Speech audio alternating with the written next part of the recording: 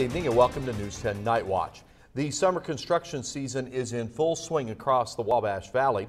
We've told you about schools and road projects. In Robinson, Illinois, one church is finally coming back together more than a year and a half after a fire devastated their historic sanctuary on Christmas night.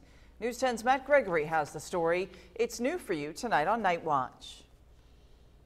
Flames of destruction, 19 months later, now walls of construction for the First United Methodist Church in downtown Robinson, Illinois. What are folks saying around the church about it?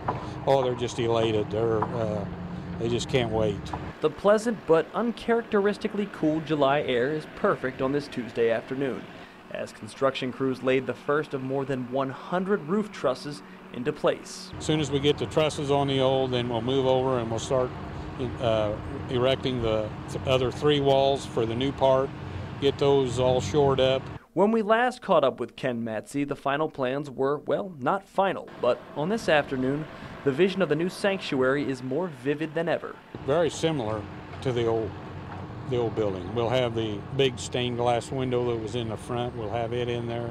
We'll have the bell tower with the original bell from 1899 in it.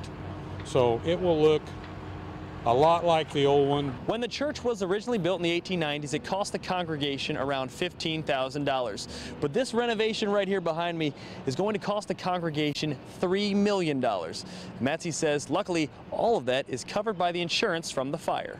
Everybody in the city has gathered around us, and they wanted us to stay downtown, and so we are, and it's just going to be a great new addition to a downtown that is going through revitalization of its own.